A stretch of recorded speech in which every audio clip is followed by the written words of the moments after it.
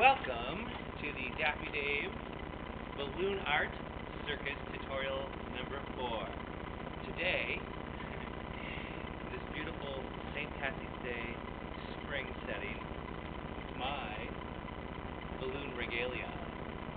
We're going to learn how to do the basic butterfly balloon, which is probably one of the easiest ones to do, and the basic sword balloon, also pretty easy. So what you're going to need, of course, are these long 260, that's the name of the number of these balloons. They're skinny long and they're called 260s. You can order them online at Qualitex or my friend balloon-creations.com. You can order them there or at T. Myers. Several places you can go online and order these. Or you can buy them at some of your local party stores, but they're more expensive.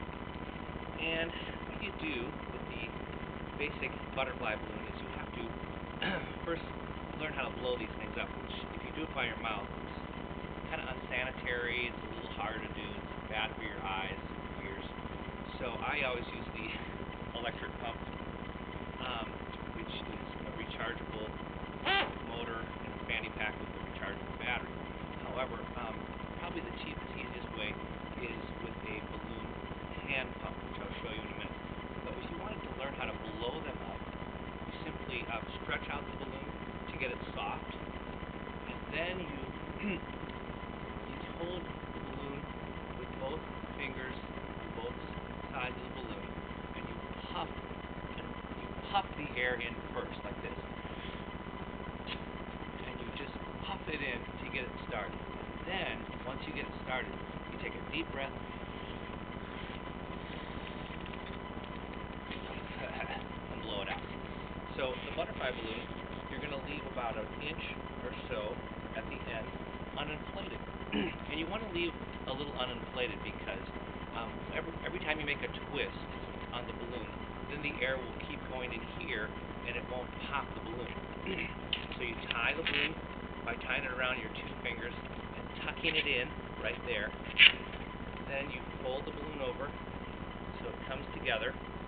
You go in about an inch or two, press, twist about 3 or 4 times, and then you have, this will be the wings. You push down here at the middle, crunch it all together, twisting it like this, and shaping it so that you have the wings, the butterfly's head, the tail. Now, to get the wings looking a little better, you pull on it right here.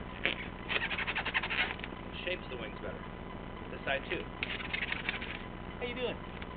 And now you have the butterfly. Of course, you can draw some eyes over here with a Sharpie, and like this, that, and a little mouth. There you have the butterfly balloon. Now, the sword balloon is also very easy. What you do is you take a nice 260, Qualitex balloon is probably the best, and I'm going to use my electric pump here, it goes a lot quicker. Place it on the nozzle, push the button. Isn't that easy? Okay, and for the sword balloon, you don't have to leave too much, maybe just a little bit, so it's not so much pressure. Blow it all the way up to the top. Then you tie it again, 2 fingers tucking under. Now, the basic sword, you just bend so that it's about maybe 10 inches here, and then the long part comes down. Then you fold it up one more time, so it looks like the letter N with a long extension here. That's going to be the blade area. And these are going to be the handles here. So you push all 3 together, you hold both hands, twisting it together about 3 or 4 times. And then you have the basic sword balloon. And you can balance it like this. La, la, la, la, la. Okay, so there's lots of things you can do with this. Now, I can make it easier for you, actually, correction, I can make it more difficult for you by simply making a pirate sword, which takes a couple extra steps. When you use a pirate sword, you want to do a thing that's called the pear twist. You poke in the balloon right here, and you press in and grab the knot with your other hand, okay? And you twist it,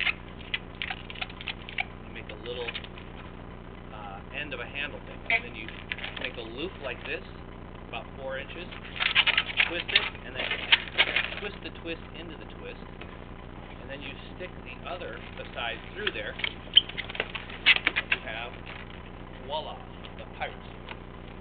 Now, you might want to review this a couple of times, and maybe take it slower and practice. You just got to remember to have one hand pinching and the other hand twisting. Have fun!